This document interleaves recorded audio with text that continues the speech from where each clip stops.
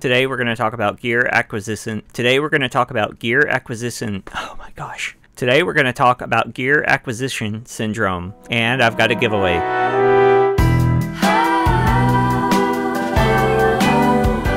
Hello, I'm Jamie Maldonado. This is Cameron Sakura. It's been kind of a different week, and so I thought I would just shake up the format a little bit.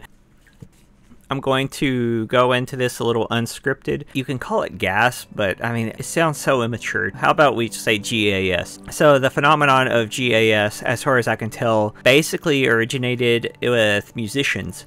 And they would buy guitars and amps that would supposedly put their music over the edge.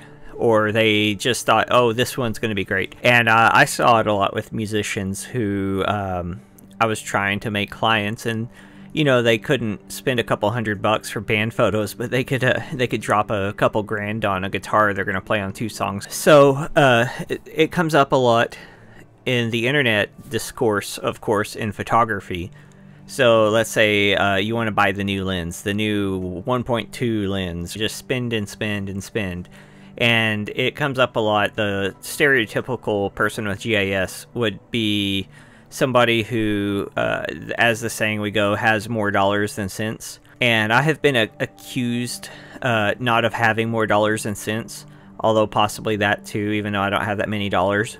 But I've been accused of having g.a.s and just always being after the next gear thing. And I guess it's been kind of true at certain times. But then again, I'm also a believer in the right tool and having something that works with you in harmony.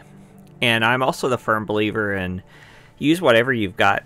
I'm doing a little slideshow in this episode of some older photographs, and you'll see things like these pictures I took in New York City, and it was 2005, and as my first time in New York City, I wanted to document it. I had a Nikon D1 at the time, which I was not a professional photographer. I was a newspaper copy editor and designer.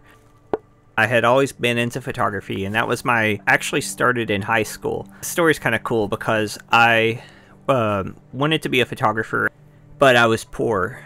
And I remembered my older brother in middle school got to join the yearbook staff and got to bring home the yearbook SLR a couple of times. And I'm like, okay, well, I'm too poor to buy a camera. I'll join the yearbook and I'll get to use theirs maybe a couple times. And what happened was the first day of school, I walk in and the teacher is like, no one wants to do this. Here's the camera.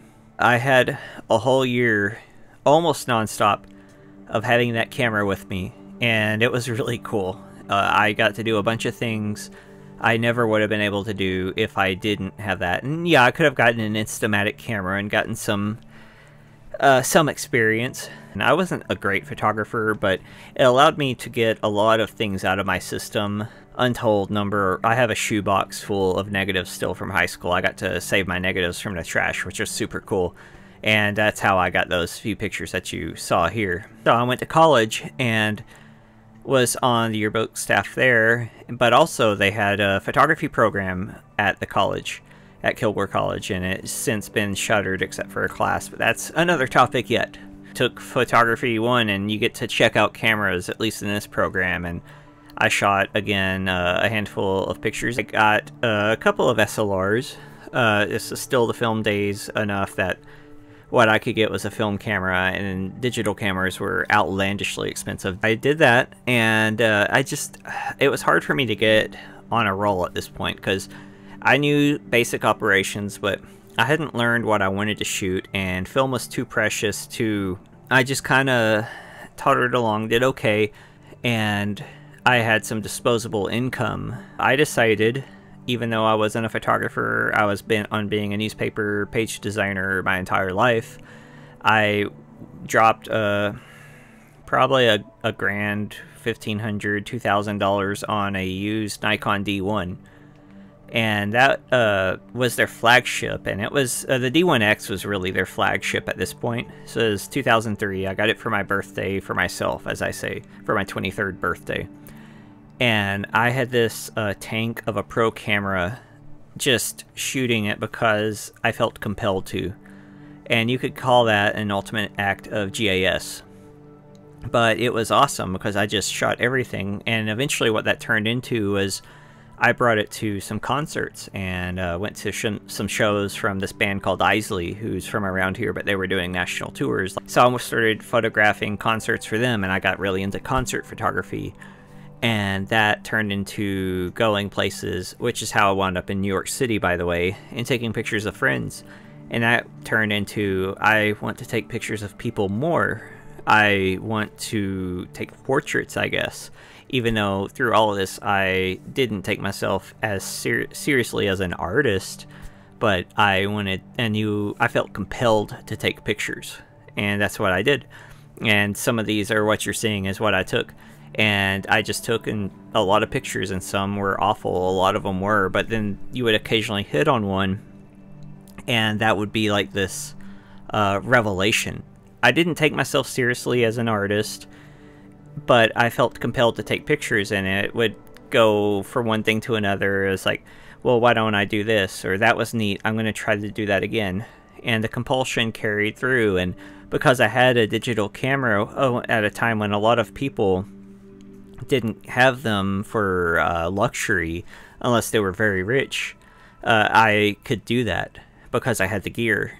And so it's gotten me thinking a lot about, you know, the rest is history, as they say. I took a lot more photos and realized I wanted to be a portrait photographer, and at the time a concert photographer, but that faded with time. That's another another episode entirely, of course.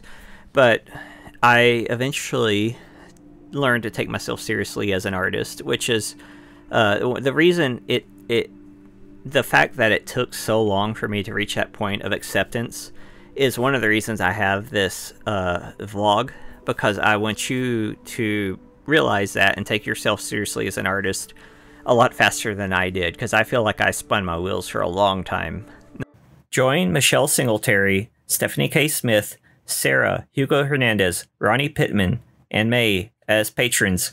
My Patreon contributes just a small amount of cash right now, but it's a huge help considering that this is a nights and weekend passion project. So your contributions matter a lot to me, and I appreciate my patrons. Actually, there's this article I read, and I will link it. And Joshua Sarinana has I butchered that name. I'm sorry if somehow you're watching this or you know how to say that name. He has this thing called the Science of Gear Acquisition Syndrome, and he explains, you know, basically what GAS is. And you've heard that a lot if you've watched a lot of photo channels, and if you read stuff like F-stoppers. And a lot of them are kind of this like shaming photographers for their GAS. And I think it's kind of silly because I've gone on both sides of it. But ultimately what it comes down to is my exploration of photography equipment and my curiosity is what gave me my vocabulary as a photographer. And the thing that held me back from being a serious artist was the fear of picking something and then being trapped and not liking it, and just personal insecurity. So basically he talks about the science of placing your insecurities into an action. In this case, into buying gear. Buy that camera, it will save you as a photographer and keep you alive and keep you afloat, and it's your shield and it's your lifeline, because it's really an existential crisis that you're in.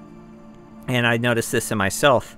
I find my gear lust is its worst when I'm having trouble, when I can't get shoots to happen, when I'm not taking photos I like. And you do kind of use that as a way to prop yourself up emotionally.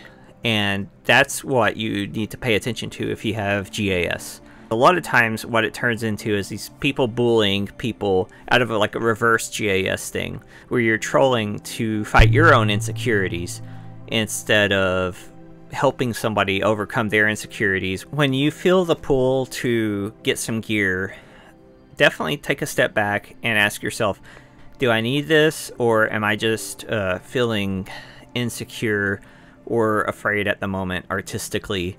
And a lot of times you'll come out on the side of saying, yeah, I'm feeling a little idle and just antsy and just really want to take photos. And that's when you concentrate on how you take more photos and get more work done, and allow yourself to do that.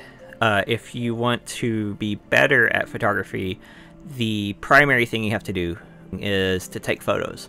And that's what this journey of 20 something years I'm showing you on this slideshow is that me taking just mountains of photos, battling for years against sucking. But I don't think I suck, but insecurity is real. And my biggest obstacle in all of that wasn't equipment, but it was just my inability to say, hey, I want to be, or I am an artist, and I'm going to take this picture.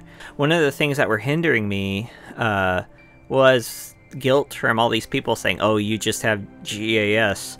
But this is me, again, saying that you're valid, your art is valid, and the only way you're going to get better is if you just keep taking pictures and keep doing that critical review and that analysis and sharing and repeating. When you find that your gear is getting in the way of that, it might be time for an upgrade, and that's okay.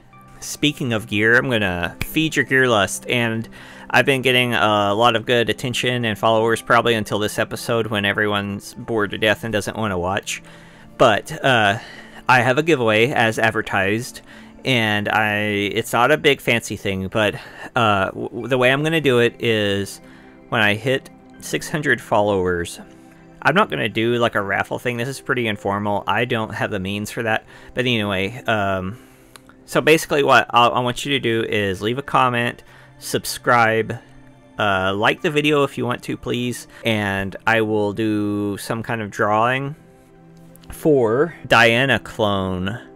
This is basically a 1970s style Diana plastic film camera. I meant to shoot with it this episode, but I didn't quite have the chance. But this is like Nancy Rexroth used basically on Iowa. It's kind of like the original Holga, and plastic fantastic. I mean, listen to this. I got it in Santa Fe, New Mexico, and we're gonna shoot with this next week, and it could be yours if you subscribe. And if you've already subscribed, cool, just leave a comment. And as soon as I hit 600, whoever has left a comment and entered will have a chance of winning this. Anyway, I'm about to run out on this card, and I gotta edit this. Thank you so much for watching. Please don't forget to like and subscribe, and I will see you next week. Thanks. Bye.